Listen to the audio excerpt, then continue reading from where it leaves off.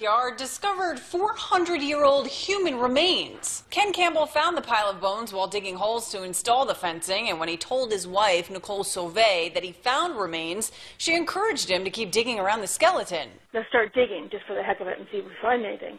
Well, we dug a little bit deeper, and we found her humerus, and then we dug down a little bit deeper after that, and we found her skull. The couple called police, who brought in a forensic anthropologist and confirmed the body is of a 24-year-old Aboriginal woman who died in the late 1500s or early 1600s. 400 to 500 years of evolution and things happening, and we find her. And she was most likely part of a hunting, gathering, and fishing society. But according to Ontario law, property owners are responsible for paying for the investigation, and Nicole and Ken were slapped with a $5,000 bill. The couple appealed the bill and are still waiting to hear if the government will pick up the tab. Nobody is going to admit to it anymore because of this bill. My biggest fear, I guess, apart from the historical part, is that God forbid we come across a murder victim, that victim will never be brought home and their family would never be at peace.